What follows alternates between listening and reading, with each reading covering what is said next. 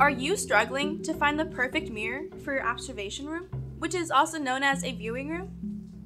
Comment down below what project you are working on that led you to this very video. In that case, this step-by-step guide is perfect for you. But what even is an observation room? Well, you will just have to keep watching to find out. Hey guys, I'm Amanda with Two-Way Mirrors. So, what even is an observation room? Think of an interrogation room in a police station or even a hospital.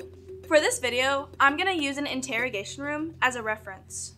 When a room connects to another room with a mirror in the middle, which is normally a two-way mirror, this way you can see through one side but not the other, which is perfect for those environments when the observer wants to remain unknown, like an interrogation room.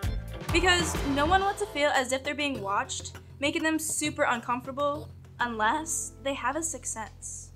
Step 1. Controlling the lighting.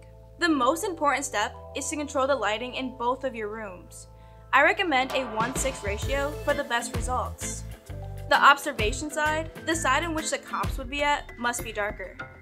Like in all the movies, you see that where the cops are is practically dark. Unfortunately, trying to control the lighting is the hardest to achieve. Each project is different. So, if you can't control the lighting, or maybe it's more difficult to control your lighting, the glass two-way mirror is the best option for you. With it being 70% reflective and 11% transparent, it is perfect for those dark or light places. Step 2. Size matters. If you are attempting to make an observation room requiring a mirror larger than 24 by 48, avoid acrylic. This is because it will appear warped. Almost like a funhouse effect, in this case, go with the glass option. Give this video a huge thumbs up if you like funhouses. Here are the maximum sizes. For a glass two-way mirror, it is 96 by 130. For the acrylic, it is 49 by 97. And of course, the smart mirror is going to be 96 by 97 inches. If you are in need of a safety factor for the glass options, we do offer to temper, laminate, and soundproof your mirror. But what does laminating your mirror do? Imagine a windshield breaking on a car. The glass will stick together rather than just shattering into millions of small pieces. And what does tempering do? Tempering your mirror makes it 10 times stronger. The great thing about this is that if your mirror does happen to break, it will break into small, safe pieces.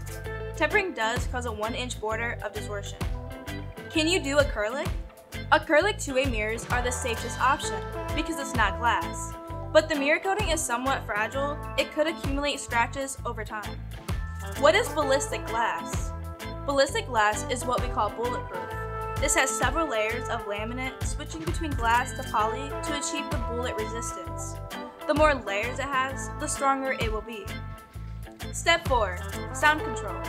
If you do not want to be heard on the observation side, be sure to fully conceal your mirror into the wall.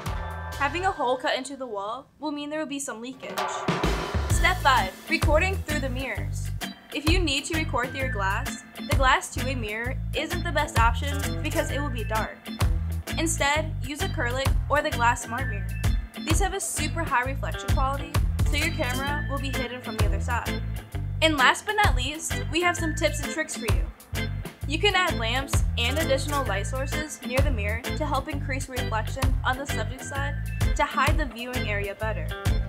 And that takes you through our step-by-step guide to choosing the best mirror for your viewing room. I hope you guys enjoyed the video. Be sure to give it a huge thumbs up and don't forget to subscribe.